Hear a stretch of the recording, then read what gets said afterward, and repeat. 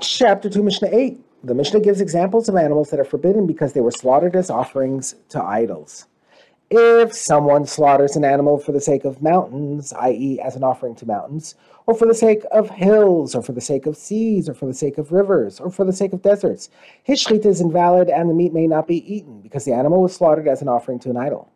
If two people hold a knife and slaughter an animal together, with one of them intending the shechita to be for the sake of one of these items listed above, and the other intending the shechita to be for something acceptable, their shechita is invalid even though it was done only partially with